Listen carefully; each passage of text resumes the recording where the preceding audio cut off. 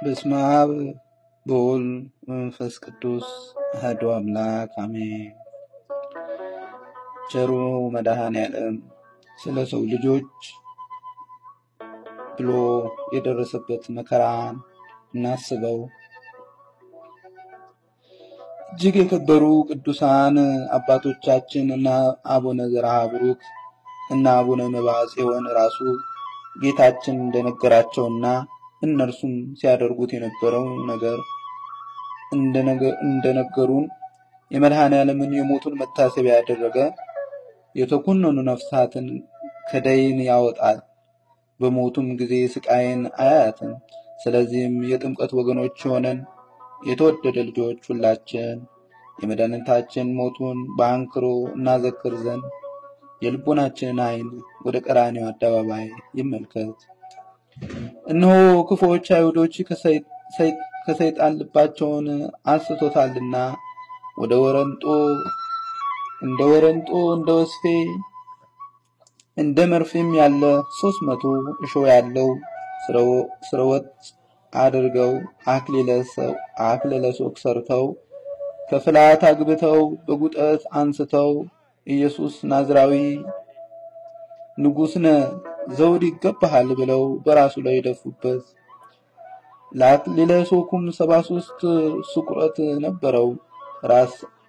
ራሳቸው እንደመሮ ወርዳቸው እንደሞረድ 4 ማዕዘን አሰርተው ቁመታቸው ክንድ ከስንዝር ስለታቸውም እንደ ወስፌ አድርገው 73 ችንካሮችን ሰርተው 73ቱን ስቁረ አግብተው በጌታችን በራሱ ላይ ቢመቱበት ስጋው ለስጋ ገብቶ መሃል ልቡን ወጋው። አክሊለ ሦኩ በራሱ ላይ አድርገው ሲያበቁ ከቤት ወደ አደባባይ እያመላለሱ ንጉሥ ሆይ እያሉ ምራቃቸውን እየተፉ ተዘባበቱበት። መስቀል አሸክመውም ከሊስጥራ እስከ ቀራንዮ ድረስ እያዳፉ ሲወስዱት 136 ጊዜ በምድር ላይ ጣሉት። ከኋላ ያሉት ፍጠን እያሉ ገፈትረው ይጥሉታል። ከፊት ያሉት ደግሞ ምን ያስቸኩልሃል እያሉ መልሰው ገፍትረው ይጥሉታል። ከዚህ በኋላ ክፉዎች አይሁድ ቁመታቸው ክንድ ከስንዝር ስለታቸው ደግሞ እንደ ወስፌ የሆኑ 5 ችንካሮችን ሰርተው ሳዶር በሚባለው ችንካር ቀኝ እጁን፣ አላዶር በሚባለው ግራ እጁን፣ ዳናት 2 እግሮቹን በአንዴ መሃል ልቡንና ሮዳስ በተባለ ችንካር የአዳም ራስ ቅል ባለበት ቀራንዮ አደባባይ ላይ ሰቅለውታል። ክፉዎች አይሁድ መድኃኔዓለምን ክርስቶስ እንደያዙት የኋሊት አስረው አፍንጫውን 25 ጊዜ ቢመቱት ደሙ በመሬት ላይ እንደ ውሃ ፈሰሰ። ከጌቴሰማኒ እስከ ሐና ቤት ድረስ አስረው የፊተኞቹ ሲጎትቱት የኋለኞቹ እየለቀቁ የኋለኞቹን በተራቸው ሲጎትቱት የፊተኞቹ ይለቁታል። እንደዚህ ያደረጉ 65 ጊዜ ከመሬት ላይ አጋይተውታል። ሳኦል በእግሩ ሲረግጠው ጌታችን መለሰለት፣ መመለስ ለማይቀር ለምን ትረግጠኛለህ ቢለው፣ ስለዚህ ንግግሩ ብሎ ሳኦል 440 ጊዜ አስገረፈው።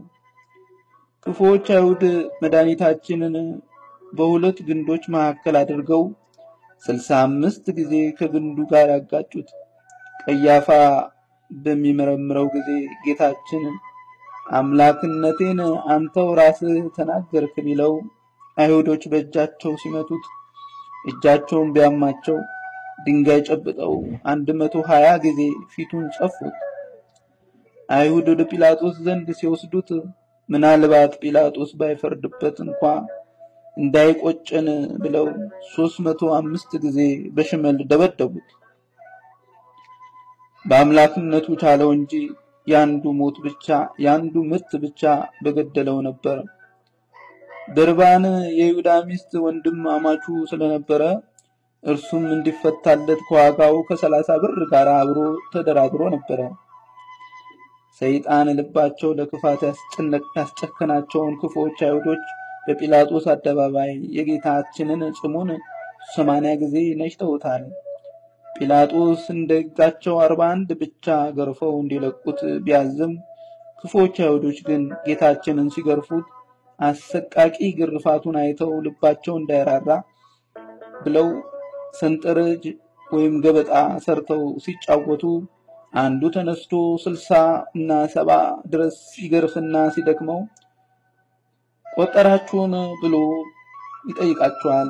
አልቆጠርንም ሲሉት ከድካሙ የተነሳ እኔ ልገርፍ እንደገና እኔው ልቆጥር ብሎ ትቶት ሲቀመጥ ሌላኛው ይነሳና አንደኛው ሁሉ በተራው 60 እና 7 ይገርፈዋል። ሁለተኛውም እንደዚሁ እያሳሳቱ የራሳቸውን ሕግ እየተላለፉ አይሁዶች ጌታችንን ስጋው አልቆ አጥንቱ እንደ በረዶ ነጭ ሆኖ እስኪታይ ድረስ 6666 ጊዜ ጽኑ ግርፋት ገረፉት። በዚህ ሁሉ ግርፋቱ ወቅት 366 ጊዜ ስጋው ተቆርሶ መሬት ላይ ወድቋል። የመድኃኔዓለም ወገኖች ሆይ የጌታችን ሞቱን በፍቃዱ መሆኑን የትዕግስቱን ብዛት አይተን እናደንቅ ዘንድ ከመጽሐፍ ጠቅሰን እንነግራችኋለን። አይሁዶች ጌታችን አብርሃም ሳይወለድ በፊት እርሱ ከባህሪ አባቱ ከአብ ከባህሪ ሕይወቱ ከመንፈስ ቅዱስ ጋራ በአንድነትና በሶስትነት የሚመሰገን አምላክ መሆኑን ቢነግራቸው ሊወግሩት ድንጋይ አነሱ። እሱ ግን ጊዜው ገና ነበርና ተሰውሮባቸው በመካከላቸው አልፎ ሄደ። አልፎ ሲሄድ እንኳን አላዩትም ነበር። በቅዱስ ወንጌል ላይ እንዲህ ተብሎ እንደተጻፈ አባታችን አብርሃም ቀኔን ያይ ዘንድ ሐሴት አደረገ፣ አየም ደስም አለው። አይሁዶችም ገና 50 ዓመት ያልሆነ አብርሃም አይተሃልን አሉት። ኢየሱስም እውነት እውነት እላችኋለሁ አብርሃም ሳይወለድ እኔ አለው አላቸው። ስለዚህም ሊወግሩት ድንጋይ አነሱ። ኢየሱስ ግን ተሰወራቸው። ከመቅደሱም ወጥቶ በመካከላቸው አልፎ ሄደ። ዳግመኛም በዮሐንስ ወንጌል ላይ እንደተጻፈው አይሁድ መድኃኔዓለምን እንዲይዙት የጦር መሳሪያ ሰብስበው ወደ ጌቴሰማኒ በመጡ ጊዜ ማንን ትፈልጋላችሁ ቢላቸው የናዝሬቱ ኢየሱስን እንፈልጋለን ሲሉት እኔ ነኝ ሲላቸው ካንደበቱ የወጣው መለኮታዊ ቃል ብቻ መቋቋም አቅቷቸው መሬት ላይ ወድቀው ተዘርረዋል። ይህም ክስተት በተደጋጋሚ ተከስቷል። ዮሐንስ ወንጌላዊ ላይ ምዕራፍ 18 ከቁጥር 1 ጀምሮ ይመለከቷል። እናም የጌታችን ሞቱ በፍቃዱ ባይሆን ኖሮ በጌቴሰማኒ ሊይዙት የመጡትን ክፉዎች አይሁዶች እንደ መጀመሪያው ሁሉ በተሰወራቸው ነበር። አሊያም ካንደበቱ በሚወጣው አምላካዊ ቃል ብቻ ባጠፋቸው ነበር። በመጨረሻ ግን ጌታችን ወደዚህች ምድር የመጣበትን ዓላማ ይፈጽም ዘንድ እንዲገድሉት በፍቃዱ ራሱን አሳልፎ ቢሰጣቸው ያን ሁሉ እጅግ አሰቃቂ መከራ አደረሱበት፣ ለመስቀል ሞትም አበቁት።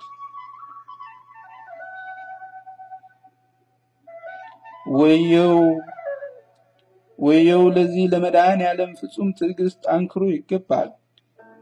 ዓለምን በመዳፉ የያዘ አምላክ በአይሁዶች እጅ እንደ ሌባ ተያዘ።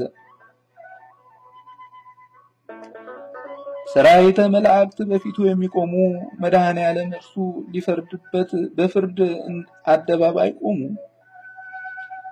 በእስራኤል ያሉትን የሚፈታ እርሱ በብረት ችንካር ተቸነከረ። በስርዓት ያሉትን የሚፈታ እርሱ በብረት ችንካር ተቸነከረ። ሰማይን ከዋክብትን ምድርንም በአበባ ያስጌጠ እርሱ ግን የሾህ አክሊል በራሱ ላይ ደፋ። ዓለምን ሁሉ በቸርነቱ የሚመግብ እርሱ ተጠማው አለ። ወዮ የመድኃኔዓለም ማዳኑን ምስጢር ምንኛ ድንቅ ነው! ለዚህ ባህሪ አንክሮ ይገባል። በመድኃኔዓለም ክርስቶስ ሞት በአንድነት እናለቅስ ዘንድ ቅዱሳን ሁላችሁ ነው። መድኃኒታችን ሞቷልና ፍጥረታትን ሁሉ ያለቅሱ መያዝና መታሰር የተቀበለ መድኃኒታችን ሞቷልና ሄኖክ እግዚአብሔር በሴም ቤት ይደር ብሎ አብ ስለራሱ የተናገረ የመድኃኒቱን ሞቱን ታይ ዘንድና አብርሃም ቃል ኪዳን የገባልን የመድኃኒታችን ሞቱን ታይ ዘንድና ይስሐቅ ከሰይፍ ቤዛ የሆነን የመድኃኒታችን ሞቱን ታይ ዘንድና ያዕቆብ በበረሃ የታገለ የመድኃኒታችን ሞቱን ታይ ዘንድና ኢዮብ በደመና የታየ የመድኃኒታችን ሞቱን ታይ ዘንድና ሙሴ ስለርሱ እንደኔ ያለ ነብይ ይነሳል ብለህ የተናገርክለት የመድኃኒትን ሞቱን ታይ ዘንድና ዳዊት እነሆ በኤፍራታ ሰማነው በበረሃ ዛፍም አገኘነው ብለህ የተናገርከውን የመድኃኒታችንን ሞት ታይ ዘንድና ኤርምያስ የክብሩ ዋጋ 30 ብር ተቀበሉ ብለህ የተናገርክለትን የመድኃኒታችንን ሞቱን ታይ ዘንድና ኤልያስ ወልድ ሰው ለመሆን ተገለጠልን፣ ሕፃን ተወለደልን፣ ድንቅ መካር ኃያል አምላክ ብለህ የተናገርክለትን የመድኃኒታችንን ሞቱን ታይ ዘንድና ሕዝቅኤል አምላክ ወደ ተዘጋች ደጃፍ ገባ ከተዘጋችን በር ወጣ ብለህ የመድኃኒታችን ሞቱን ብለህ የተናገርከው የመድኃኒታችን ሞቱን ታይ ዘንድና ዳንኤል ነጭ ሐር ለብሶ ያየኸው የመድኃኒታችን ሞቱን ታይ ዘንድና ኤልያስ ከሞት በፊት የሰወረ በእሳት ፈረሶች ያሳረገ የመድኃኒታችንን ሞቱን ታይ ዘንድና ሕዝቅኤል የፀሐይ መግባቱን ያሳየ የመድኃኒታችን ሞቱን ታይ ዘንድና ምናሴ ችንካሮችን ከእግር ብረት የፈታ የመድኃኒታችን ሞቱን ታይ ዘንድና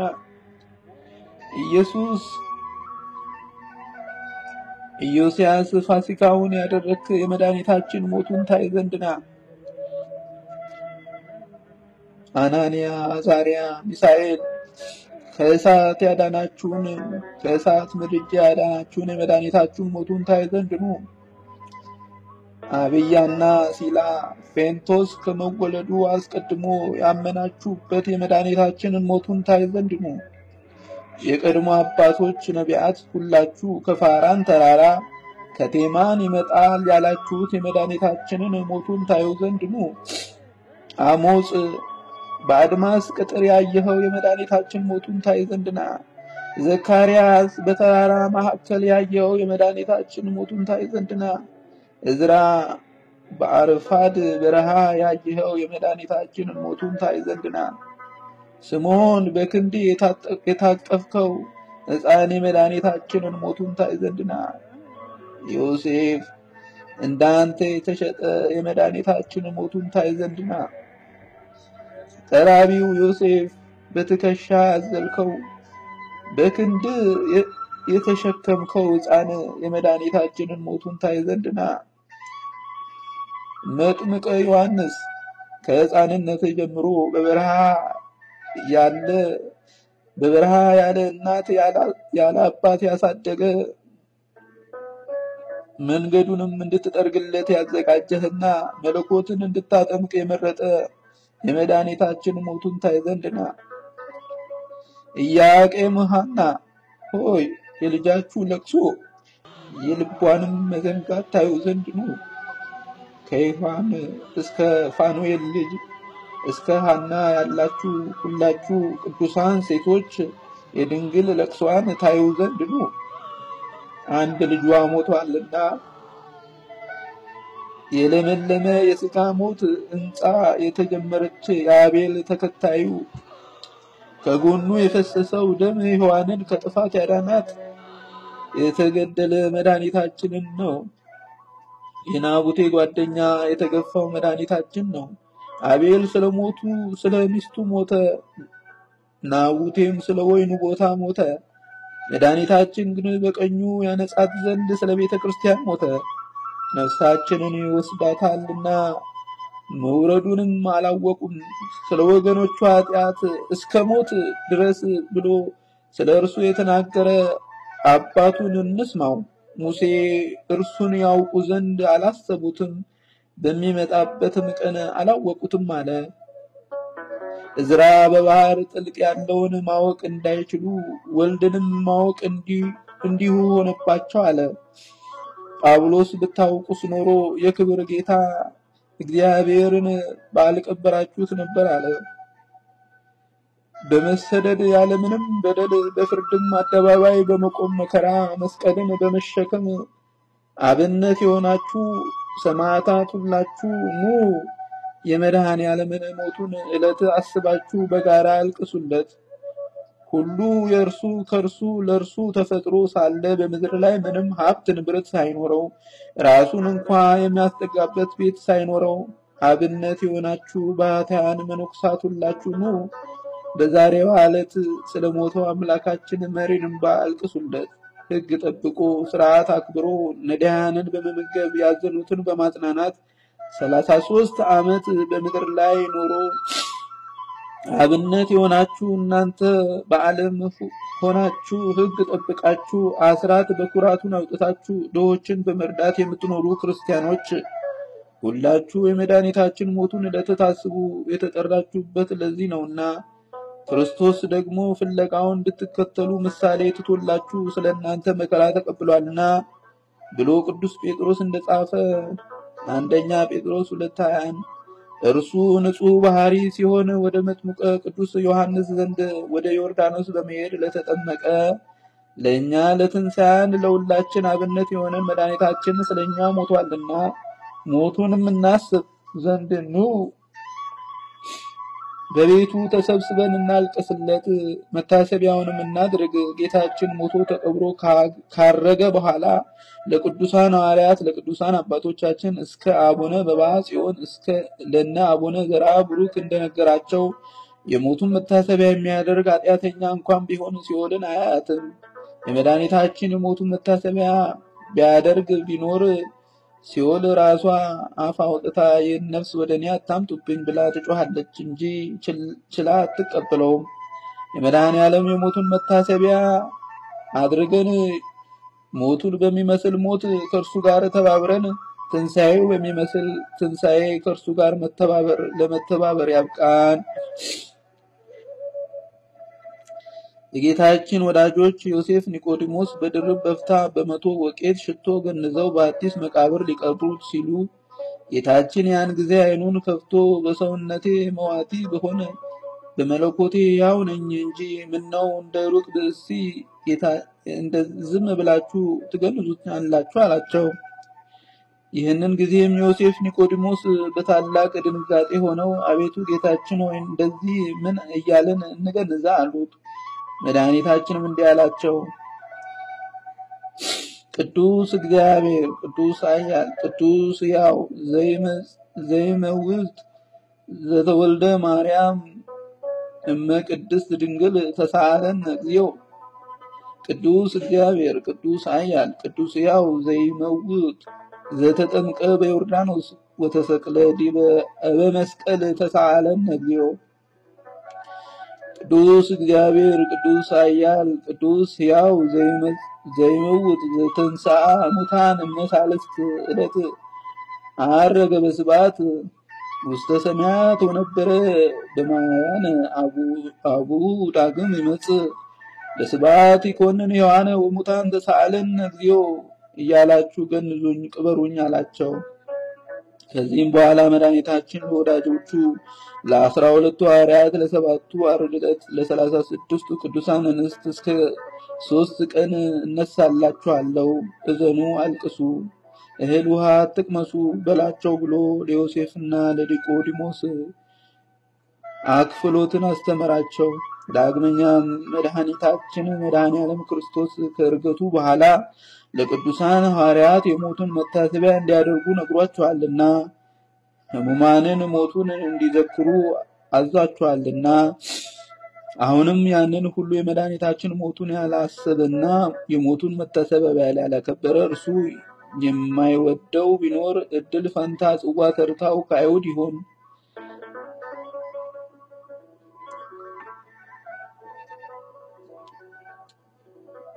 ምንጭ ከጀማል ሐሰን አሊ። ስመ ጥምቀቱ ገብረ ስላሴ።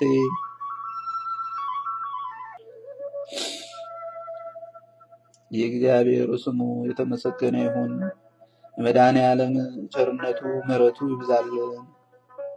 አሜን።